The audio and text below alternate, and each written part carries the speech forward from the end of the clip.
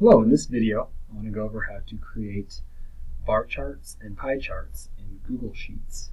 So I'm on our course Moodle page, and I'm going to open up the Lab 1 data, so the Chapter 2 lab data. I'm going to click on that, I'll ask to open, and we have the file. Make sure to enable editing. If you don't have Excel, another software program or a spreadsheet program will open up this document. So what I want to do is change this, at the very bottom.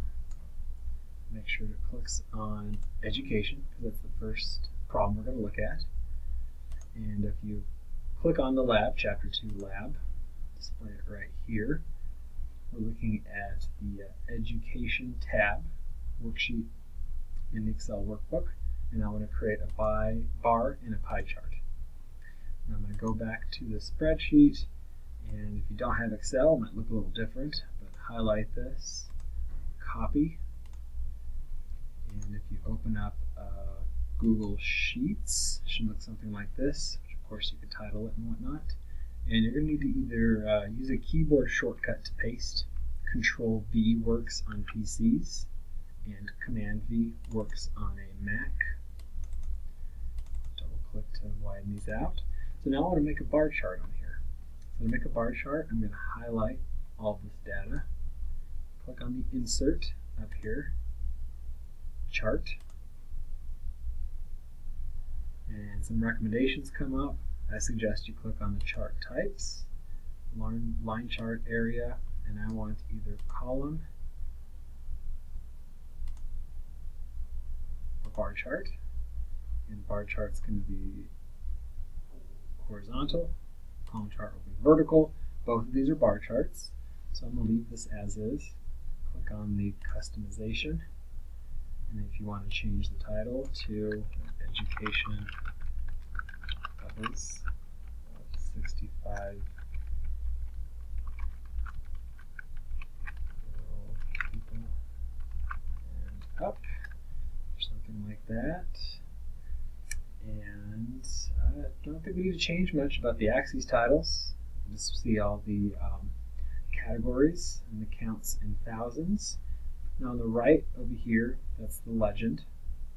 Since we have all the information in the chart, don't really need the legend in this case, so I'm going to click on here and none. And if you scroll down, there's other options you could go through. I suggest throughout the lab you take a look and see what happens as you change these. I'm going to click on Insert, and there we have a bar chart for our data. Alright, so I want to go back to our data and do the same information but make a pie chart. So highlight the data again, Insert, Chart. There's a pie chart right here, but there's different types. So I'm going to scroll down. There's a full pie chart, donut chart, and the 3D pie chart. You can use either one of these. I'm going to use just the standard pie chart. I'm going to click on the Customization tab.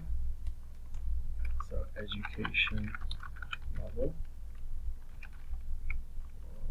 for under 65 years old. In this case, the legend's on the right. I think it's a good idea to keep the categories on. I'm going to scroll down.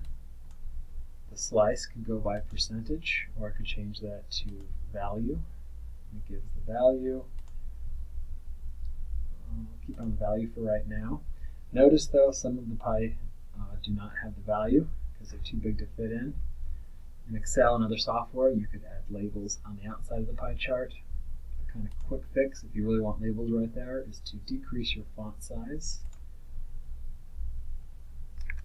Let's do 7. I got that label. Except this one, I'd have to go smaller, so then you're sacrificing the visibility to get the labels out of here. I would be okay with just leaving it as 12. Note that people get to kind of take a reference. And I'm going to click Insert, and we have our pie chart and the bar chart.